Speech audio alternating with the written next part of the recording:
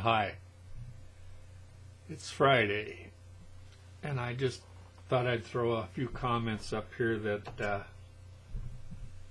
I've been thinking about, and I'm just going to do a little off the top of my head here. So I don't know if I'm going to post this video or I'm just going to do a little BS session. What's the deal? You know, I've been doing a lot of research on this high fat, low carb, and some people just can't get their head around that I eat a lot of fat. I'm 80%, my diet is fat, maybe 15% protein, and the other 5% is a carb. So, but for me, it seems to be working. I don't know if it's in my DNA or something that it works good. It doesn't give me any intestinal problems. You know, a lot of people say, "Oh, I can't eat fat; it just tears me up." Well, I just few thoughts on that, because I don't equate fat and oil, two different things. You look at vegetable oil, seed oils, and everything, and only every time I ever got indigestion is when there was some vegetable oil or seed oil, canola oil, safflower oil, all that stuff was in the food. And it seemed like that's when I would get the acid reflux, wake up in the middle of the night just about ready to throw up.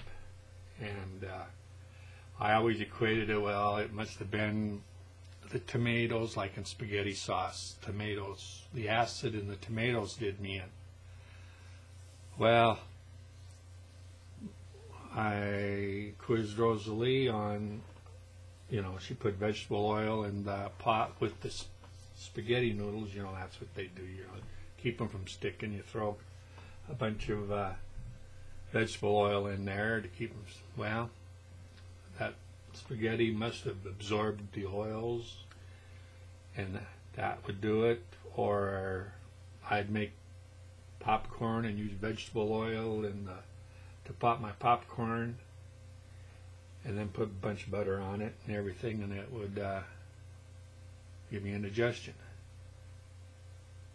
And I remember a few times, well, I wanted my popcorn, and we didn't have any vegetable oil to pop it, so I put butter in there, melted butter, and popped my popcorn in butter. And them days I didn't have indigestion. I didn't have that acid reflux, and so my body can't handle the vegetable oil or whatever it's motor oil.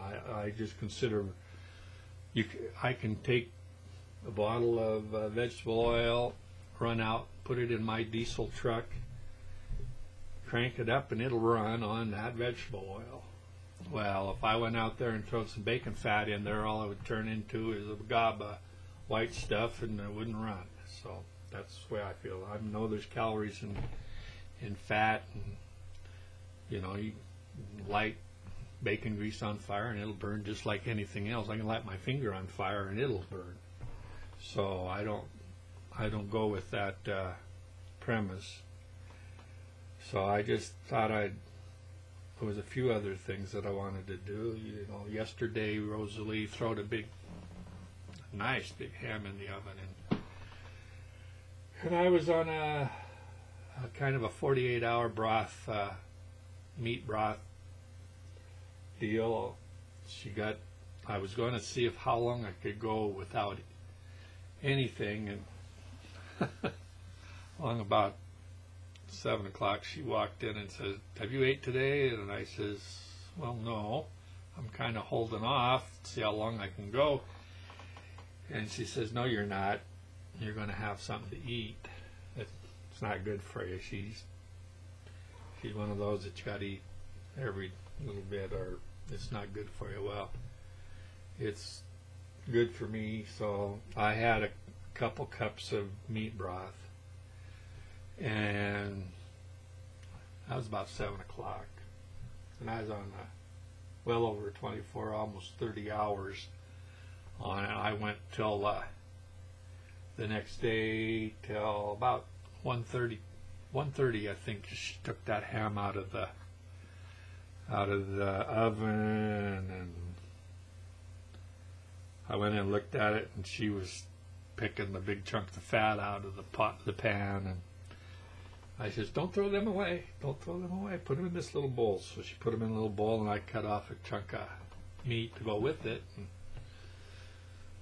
I gobbled that down, and that was, boy, it just killed my appetite. Boy, I wasn't hungry, and she had a chiropractor's appointment, so we went to the chiropractor, and I thought, well, I ate pretty early, broke my fast with a lot of that fat, and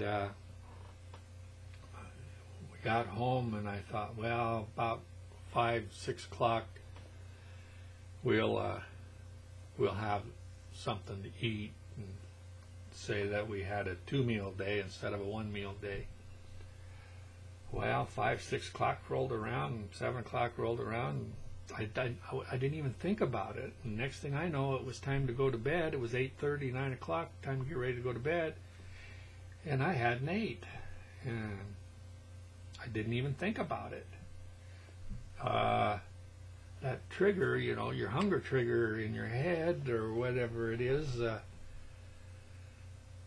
wasn't triggered. And that got to me thinking about carbs and stuff, you know. I remember when I was not on this diet, you know, you get a bag of potato chips, and you know, they say you can't eat just one. Well, they're true. I mean, Big Food knows that the sugars and stuff in this food will trigger that little switch that says you can't turn it off. I mean, you just eat and eat.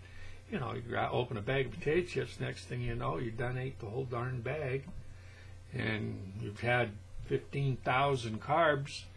Where's it supposed to go? It goes right around your middle.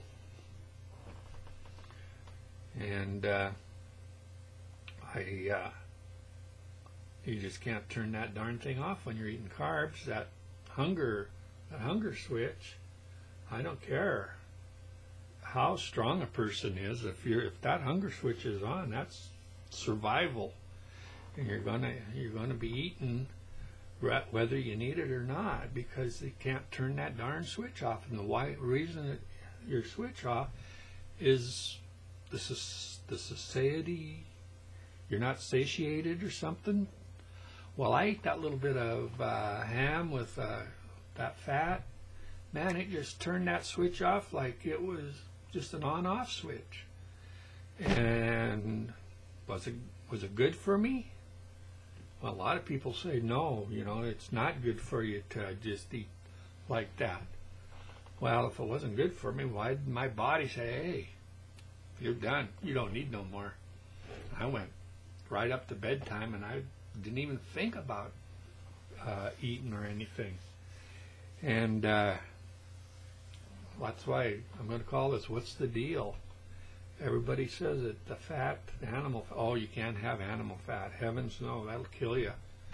Well, I was told I'd be dead in 2 months if I ate fat, animal fat, and no carbs, and ate meat. And, well, I guess I missed my my funeral because I'm still here and I'm feeling good.